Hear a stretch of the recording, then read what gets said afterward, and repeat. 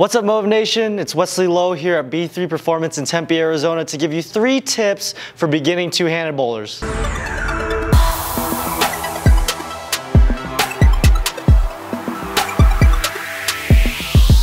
So two-handed bowling is very intricate. There's a lot of moving parts and people on TV make it look way too easy. So the first thing that I got for you guys is that you gotta keep your head still. If you look, people are keeping their head still, looking at their targets and hitting their mark every single time. Beginning two-handed bowlers tend to use their upper body and move their head so much that they lose sight of their target and they're not able to roll it over there consistently. So tip number 2 is to keep your elbow in closer to your hip. The reason why I say this is most two-handed bowlers just starting, they tend to chicken wing the bowling ball, which means their hand comes over the bowling ball and doesn't have a proper roll. This causes inconsistencies in your ball roll and you wonder why your ball either hooks too much or goes too far down the lane. So in order to fix this, you want to try to keep your elbow tucked in closer to your hip and let the ball roll off your hand opposed to using your shoulder and elbow to execute your shot. Tip number 3, and there's no wrong or right on this one, but this is probably better for the longevity of your bowling career, and that is to slide.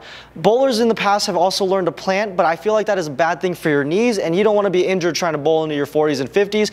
Medical bills are expensive. So if you learn how to slide properly, that will help you with your bowling game, but help you with your flat spot as well to give you a longer time maneuvering your hand at the bottom of the swing in order to execute better.